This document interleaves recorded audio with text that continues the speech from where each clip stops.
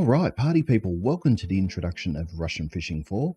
Today I'm going to be going over some very basic information to get you started in this wonderful free fishing game. There are two ways you can get into this game. First of all, you can download the game from Steam, or you can download directly from the developer's website, which has some benefits to you as the player and the developer. We're simply going to go into our search engine, type in RF4, enter. That'll bring up the website, click on the link, and you're in. From here, we can go to the forum, which is going to give us a wealth of information in the game, including the latest info in patch notes, events, which contains tournaments to win some awesome prizes, water bodies, which gives us information about all the maps in the game and fishing holes, and finally fish, where we can get the information such as lures and bait to get them. But of course, we're on this website to download the game, so go at the top here, download the game. That's going to provide us with the information about minimal system requirements and recommended system requirements. Hopefully your PC can do it. Alright, so you've downloaded and installed the game. Congratulations. Click on play. Okay, from the login screen, we're going to click on registration, which is going to bring up another site where we can put in our details such as our username, password, email, and then register. Once you have completed the registration form, including ticking all the boxes, the only other option here is other countries. This is referring to where you are playing in the world.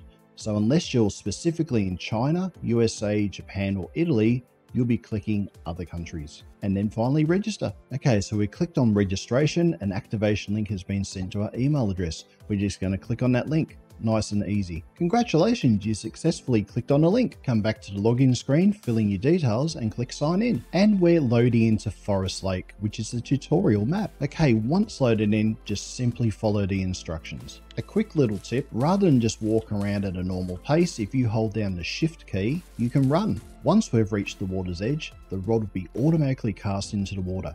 Now all we need to do is wait for that float to go completely under the water and hold down the left mouse button to lift up on the rod to get the fish. Okay, so we're lifting up on the rod and our first fish is a crucian. From here, we're just going to cast back into that green circle by holding down the left mouse button, then letting go, and our float's back in the water. From here, again, we're just going to wait for that float to go under the water just like that, hold down the left mouse button, lift up, and we get our second fish. We're going to now change our bait by holding down the B button, left mouse clicking on maggot, letting go of B. That's now changed our bait and cast back in again. From here, we're now going to set up our shortcut menu by holding down the letter U. This is going to allow us to drag and drop our rods into slots 1 and 2. Now, if we press number 2, it's going to bring up our spin rod. From here, we can simply cast like it's saying. However, I do recommend with the mouse wheel, rolling back that friction brake. The last thing we want to do is catch a pike here, which is potentially going to chomp through the line and lose our lure. Okay, from here we can cast this lure in two different ways. We can simply hold down the left mouse button, which will slowly bring up that power graph, or we can hold down the shift key, left mouse button, which will bring it up to full power instantly, then let go of the left mouse button. That will give us a power cast. Here, we now just hold down the left mouse button and wind. That is it. And hopefully a fish will jump on like that.